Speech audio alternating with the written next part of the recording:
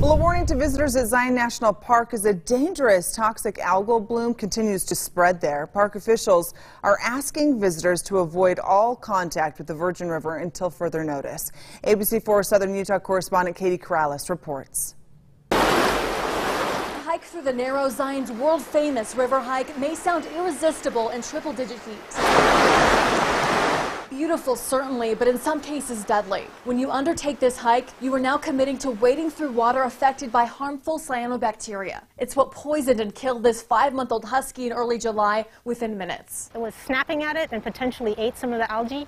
And that's what triggered us to start testing and looking for this in the water. Zion's researchers have detected a potent cyanotoxin called anatoxin A at extreme levels. Several sample results came back with anatoxin A concentrations greater than 550 micrograms per liter. That's more than 6 times the state's recommended threshold for a danger advisory. So the primary thing right now is to keep from ingesting, that means drinking the water or getting it in your nose or mouth.